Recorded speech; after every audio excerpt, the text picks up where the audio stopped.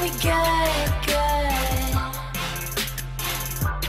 If this is all we got, then we good, good. Girl, what are you doing in the bed? What are you doing already? Hello, I was waiting on you guys.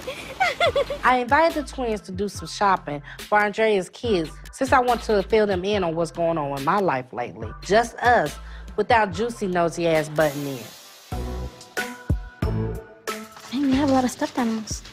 This is tall as me, look. Look, Manda, almost your size. Almost your size too, girl. So, when are you getting married? Girl, you're like the 5th person that has asked me this. I don't know, but I've been looking at this ranch in Texas, and it's really beautiful. But Jordan and I haven't talked about anything. Stop him from what he doing and be like, listen, we gotta talk now. I guess he probably thinks that we're gonna have it later. That's why we haven't really talked about it. Right. But I'm ready to get married now.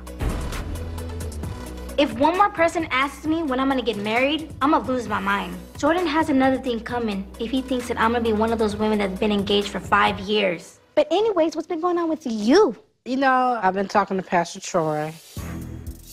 Don't look like that. Pastor Troy?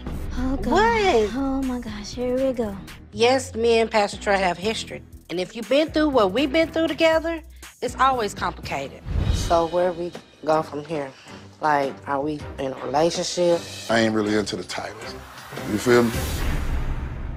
But the past is the past, and now it's all about business. He wants me to come and do some station IDs for his podcast. What is station ID?